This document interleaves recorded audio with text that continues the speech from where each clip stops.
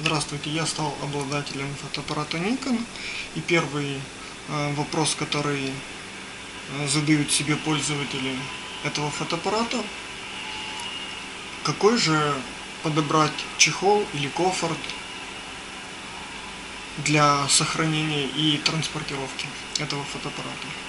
Я тоже очень долго думал, и после некоторых поисков я остановил свой выбор на достаточно оригинальном чехле, вот таком вот. Он состоит из твердого, достаточно твердого материала. Он влагоотталкивающий, имеет два крепления под ремешок и петельку для, наверное, или для ремня, или еще для чего-то. Вот. Собственно, молния работает хорошо.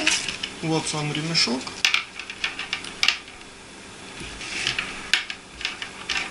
Для защиты объектива есть такая вот мягенькая подушечка. Вот.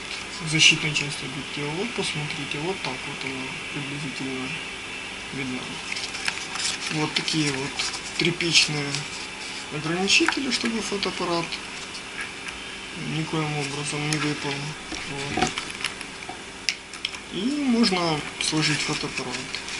Чтобы вы поняли, что для фотоаппарата это почти идеальный случай.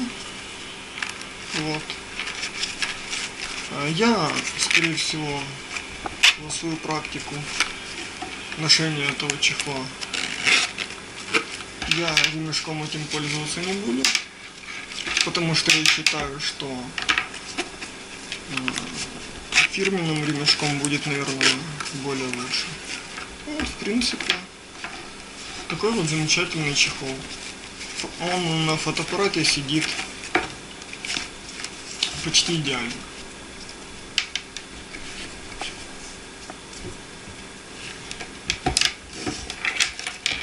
Ремешка раз.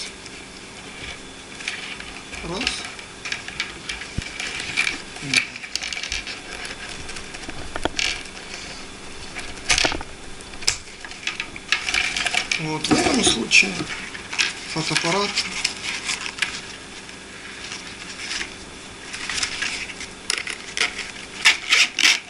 замок замечательный. Вот так вот будет выглядеть эта сумочка в идеале.